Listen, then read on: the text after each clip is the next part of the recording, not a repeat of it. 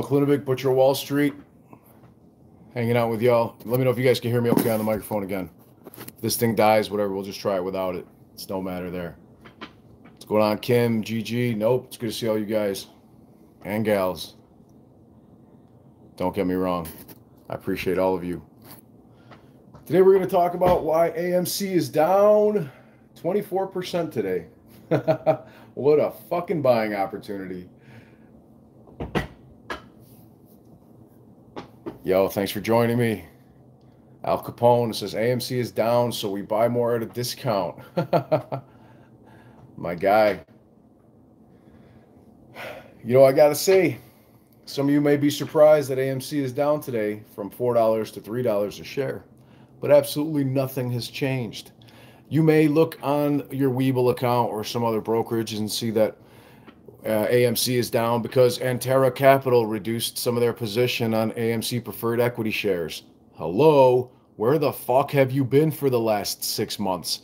Antara Capital has been selling off APE shares for a long time because, as we stated before, Antara Capital has absolutely zero intention of taking over AMC. Antara Capital has zero intention of doing anything other than making fat fucking stacks of cash. All right. Antara Capital bought in at 66 cents a share, and they were selling at $1.50, $1.60, $1.70, and now $2.20 a share. The hedge fund is raking in 400% profits. That is astronomical for a hedge fund. Okay.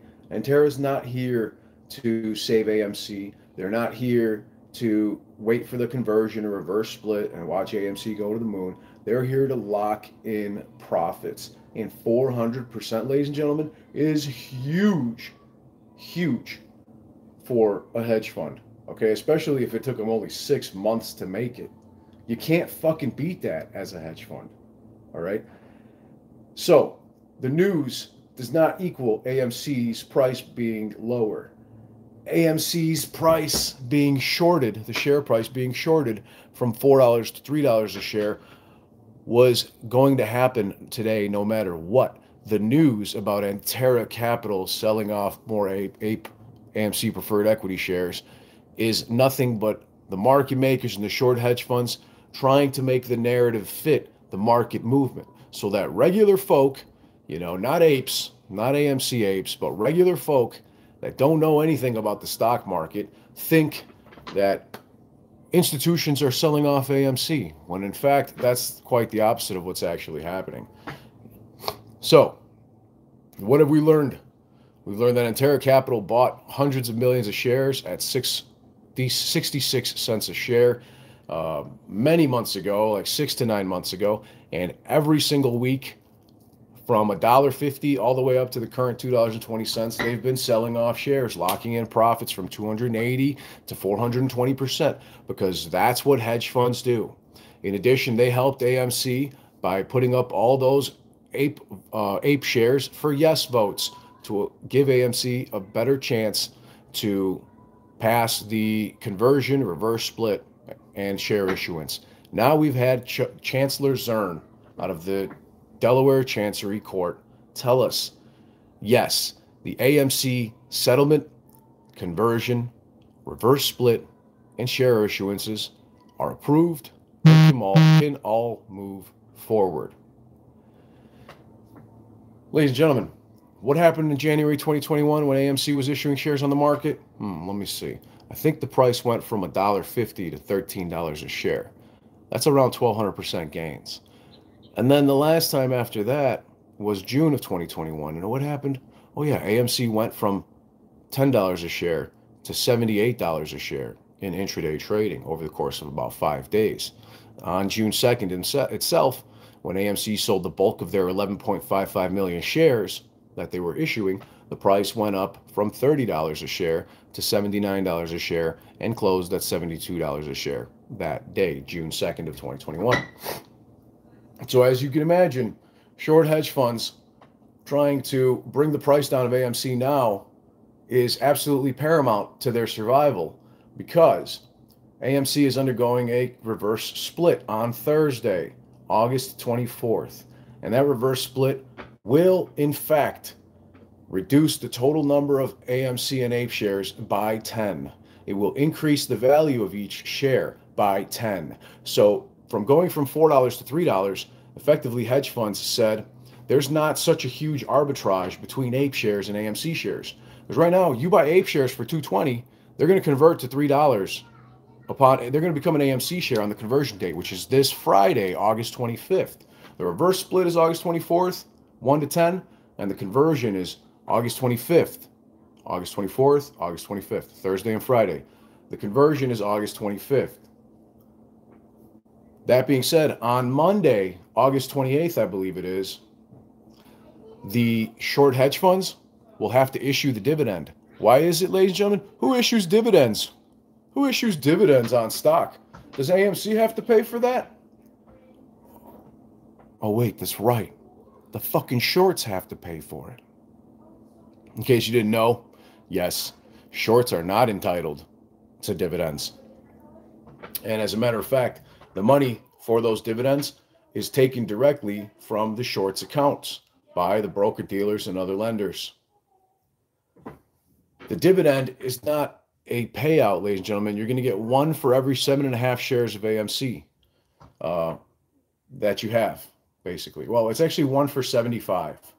And you're going to get, it's post-split, one for every 7.5. But the conversion is exactly the same. So it doesn't really make a difference there. At the end of the day, if you buy APE shares for $2.20 and they convert to the AMC price of $4, that's a massive difference. Because that's what's going to happen on the conversion date. Like, I'm not making this up. We got the emails from John Merriweather, the investor relations, the head of investor relations for AMC. We received the documentation from the that was filed with the Securities Exchange Commission last week, and it is valid that it is a 1-to-1 conversion. One APE will become one AMC share. So instead of it going from getting one APE for $2.20 and it converting to an AMC share at $4, it's now going to convert to an AMC share at $3. The best part for us, though, is that AMC will be worth $30 after the reverse split. And also APE will be worth $20. So instead of buying for 22, for APE and getting $40 out of it, there's now going to be a little bit less of an arbitrage, where you're getting APE for $2.20, $22 after the reverse split. And then it converts to the AMC price at $30.19, which is what, about right around $31 basically. So there's still a heavy arbitrage to be had there. And remember, on the share settlement date, which is Monday, August 28th, everybody who owns AMC shares, not APE shares, everyone who owns AMC shares before Friday, this coming Friday, will receive one free share of AMC for every 75 shares that you currently own. So if you own 150 shares of AMC right now, you're going to receive 2 shares for free, and the fucking shorts have to pay it. They don't get to skirt it. They can't go around it. They can't manipulate it. That is why the shorts were so adamant against no conversion, no reverse split, no share settlement. That is why you've got so many shills on YouTube and Twitter and so on talking shit about it, because they want you to believe that it's bad for the company. AMC issuing shares in January of 2021 caused a 1,200% rise in the stock price. AMC issuing shares in June of 2021 caused a, 800% plus rise in the stock price. And on top of that, not only are they going to reverse split 1 to 10 and then do a conversion and issue more than double the amount of shares that they did back in June of 2021, there's going to be 10 times fewer shares, making share locates 10 times harder, making the cost to borrow way more expensive. Therefore, on top of that, the shorts are also going to be automatically deducted from their bank accounts the price to issue me one free share of AMC for every 75 shares that I currently own, which is 1 share of AMC for every 7.5 shares that I'll own after the reverse split. Ladies and gentlemen, do you see how easy it is to figure this stuff out? I didn't figure it out overnight. I figured it out over the course of the last 2 3/4 years. But if you really do your homework and your due diligence and look at all the documentation and ignore the fear, uncertainty, and doubt that's being spewed out there by social media and by mainstream media, you can figure it out for yourself by reading the 10Ks and the 8Ks and all the documentation. It's really fucking simple. So the price of AMC is down today about 24% from $4 to $3, because if it was at $4 still, AMC would convert from $4 to $40 a share. But now, because it's at $3, AMC will convert from $3 to $30 a share, thus making it less expensive and reducing the arbitrage, the price differential between the ape shares, which are currently at $2.19 or so, which, after the reverse split will be $21. Therefore, right now, this is not financial advice. I'm not a financial advisor. But if I were to buy 10 shares of AMC for $2.19 a piece, they would convert to, one share at $21.90 or so. And then upon the conversion, that would immediately become, that one share of APE at $21.90 would become one share of AMC at whatever the current AMC price is at that time. So if AMC is at $30 or $33 or $40, my $21 will turn into $30 or $33 or $40 immediately upon conversion. Miles asks, does anything happen to the AMC 1 contracts? Yeah, man, absolutely. AMC 1 contracts, okay, this is going to sound a little complicated, but I posted it on my Twitter, and I'll try to put a link to it down in the comments box after this stream is over here shortly. Please drop a like for that stupid YouTube algorithm if you can. AMC is going to be adjusted on the options chain, and it's basically going to be called AMC2, AMC and the number 2. And then AMC1, which is currently 100 shares of AMC and 100 shares of APE, will be renamed 1 AMC2. I know, it's fucking retarded, but that's what the Options Clearing Corporation decided. So AMC contracts are going to be called AMC2. AMC1 contracts are going to be called 1 AMC2. And then there's another one, which is, hang on one second, the current AMC contracts that at this moment exist. So AMC2 will be the new options contracts. 1 AMC2 will be the AMC1s that become 1 AMC2. And then the current AMC contracts are going to be called 2 AMC2. God, I know it's kind of fucking confusing. I'm sorry. There's nothing I can do about it, guys, ladies and gentlemen. But that's what the Options Clearing Corp is deciding to do. And they're going to have to readjust the options once again. So to recap, the new AMC options will be called AMC2. The current AMC options will be called 2 AMC2. And the current and soon to be new AMC1 options will be called 1 AMC2. So there will be 3 separate options chained for AMC. So instead of receiving 100 shares of AMC and 100 shares of APE for the AMC1, I will receive reverse split because it's 1 to 10 at a 10 times higher value, 10 shares of AMC and 10 shares of APE.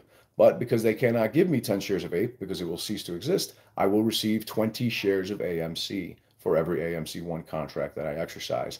In addition, I will also receive the settlement shares for my current contracts. Yes, ladies and gentlemen, if you exercise your call contracts, you'll also receive the settlement shares, thus taking more fucking money out of the short hedge funds' pockets. In addition to that, they've also got to pay me cash in lieu of a fractional share, which is 0.3333. So I will receive, depending on the contract, AMC, I'll receive 10 shares of AMC plus the settlement, 1 for every 75 shares or 1 for every 7.5, and then an additional 0.333 worth of actual cash. And that goes for everybody that exercises an AMC or an AMC1 call contract. So AMC1's, God, I'm sorry, I'm going so fast here. The AMC1 contracts, you'll be receiving 20 shares, 10 for AMC and 10 for APE. The AMC loan contracts, you'll be receiving 10 shares AMC. If you don't know what contracts are, just pretend I didn't say anything. Don't even fucking worry about that. Just know that the gamma squeeze and the delta hedging and the FOMO buying that's going to occur from people exercising their shares is considerably higher than it would have been without these adjustments. I see these adjustments as a really good thing for retail and a really fucking bad thing for the shorts. It's not a good thing for them whatsoever. Don't believe their bullshit. The reason that they started coming out with this nonsense about, oh, hey, don't buy contracts because you're just giving free money to the market makers several years ago is because market makers and short hedge funds get fucked when people buy and exercise contracts, because then they have to go out on the open market, buy more shares, and give them to you. Now, not only do they have to do that, they also have to buy those shares plus additional shares for the settlement, plus give you cash. Shorts are fucked. We're going to be so motherfucking rich. So as you can see, I'm hanging out in my front room right now. I got boxes everywhere. I told you guys I was taking you along for the ride, and I absolutely meant it. It has been a whirlwind going on here at my house. I've been watching the AMC and ape prices like crazy. Oh, we're getting ready now. My house will be selling this week. I got to be out of here tomorrow, and I'm going to Dallas, Texas. Like I told you guys, Xchange is hiring. If you want to go to www.litexchange.com, put your email address in, and we'll send you further details. Charles Schwab is in major danger. I didn't mean to rhyme there, but Charles Schwab is in major danger. And I mean that. Schwab Bank is in really bad shape. They are the second most over-levered bank in certain terms of loans that they have, FHLB loans, basically. And what that means is the number one was Silvergate Bank. And as you guys know, they're already done. Silvergate is fucked. They cease to exist. Charles Schwab is laying off a ton of people and closing many, many offices. They're based out of Westlake, Texas, in one of the Dallas suburbs. And we aim, with Xchange, we aim to, start our offices also in Dallas, Texas, and the surrounding suburbs, or the surrounding suburbs, I should say. So we're going to be taking some of their absolute best talent. And as a matter of fact, they're already doing layoffs. They're going to lay off $500 million worth of employees and selling off real estate and closing offices to get out of their leases, or to try to get out of their leases. Mr. Brightside says, I'll transfer to Lit tomorrow. Let's go. I would love you to. However, Xchange is not yet a licensed broker-dealer, my friend. We have been working on it since September of 2021. We're about just a few weeks short of hitting the 2-year mark, and we expect in the coming months to receive our FINRA licensure and become a fully licensed broker-dealer. Because unlike Coinbase, we're not going to operate as an illegal broker-dealer or an illegal exchange, which is exactly what Coinbase is doing. That's why they're currently at risk of losing hundreds of millions of dollars or more, possibly, to the Securities Exchange Commission. And I will not put my corporation, I will not put my employees, and I will not put my livelihood nor my reputation at risk in the way that Coinbase has by operating an illegal exchange. Therefore, we hope to bring you a stock and crypto trade broker by the name of Xchange, and we will be opening our offices very soon in Dallas, Texas. Currently, our entire team, my partner and I, the rest of our team, are working remotely, and everything's going wonderfully in development. But we're getting to the point where we need to get our everything set up with our network. We need to get everything set up with redundancy across the country. We're going to have multiple different network buildings across the country in case one goes down. There will still be backups, which is one thing that happened to Robinhood a couple of years back. When their network went down, they had no redundancy, and people were unable to trade. And that's not even counting the pulling the buy button, right? So we're working on a lot of things right now, and I'm extremely excited. That being the case, feel free to apply. We're going to be hiring people in our Dallas, Texas offices, as well as remote workers, depending on the actual position itself. So go to litexchange.com, sign up. I told you guys I'm taking you along for the ride. I'm over here, I'm fucking packing boxes, but I couldn't help myself. I had to make this update. I had to reach out to all you guys and let you know my thoughts on it. The judge has shot down multiple, not a few, not 2, 3, 4, but like dozens and dozens of appeals already. The judge has shut down dozens and dozens of appeals today and yesterday, Friday and Thursday and Wednesday and so on. And they keep coming, and the judge just keeps shutting them down. The Supreme Court has denied appeals and said, no, Chancellor Zern's ruling stands. Go fuck yourselves. AMC has been approved for the conversion, the reverse split, the share settlement, which shorts have to pay, and the share issuances. In January of 2021, AMC issued 11 million and a half shares, 11.5 million shares, and the price went up from $13 to $79 a share. Now, AMC has the opportunity to issue 25 million shares. 25 million, more than twice as many. So if the price last time went up 800% when AMC issued 11.5 million shares, and it went up 800% in June of 2021, I can only imagine what's going to happen now that AMC is in a positive cash flow position, has incredible revenue sources, is doing popcorn, credit cards, candy, amazing box office sale numbers, all-time highs, and so on. In addition to everything that they're currently doing with that, and then the cost to borrow is over 1,000%, and I'm talking the average, not the maximum. The minimum cost to borrow is over 900. The average cost to borrow is over 1,040. The short interest today went up to almost 28% because of the massive shorting that occurred today, and I'm not surprised in the slightest.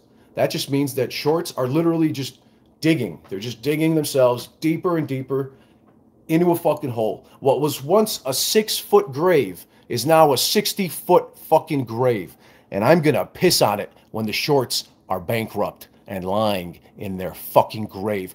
I want my fucking money, and I'm not fucking leaving. As a matter of fact, I bought, I think, 400 call contracts more last week. Something like that. I think about 400 more last week. And I'm going to buy a couple hundred. I already bought several hundred today. I'm going to buy a couple hundred more this week because I'm not here for a few bucks. When it started, I would have been, in 2021, I would have been happy with making, $10 million. Yeah, that sounds like a lot to you. It's not a lot to me. But at this point, I'm not here for millions anymore. I'm here for billions with an S. And I'm not fucking selling. Anyways, I wish you all peace and wealth. Have a great fucking day. I got to get back to packing. The movers are coming tomorrow to load up the truck. I'll be on my fucking way, baby. Dallas, here we come. Charles Schwab and Fidelity. You guys better watch it. You better raise your employees' pay. You better give them better pensions and better fucking 401ks. You better take care of those employees because we're coming to fucking poach your talent, baby.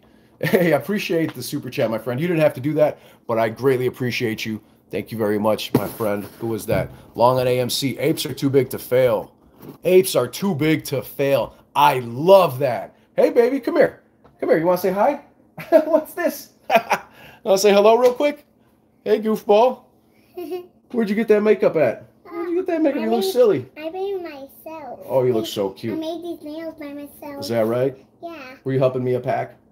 Yes, but cool. I went down here. Okay. Can you say goodbye, everybody? No? You don't want to? No? Okay. Bye, everybody. Have a great day. Act accordingly.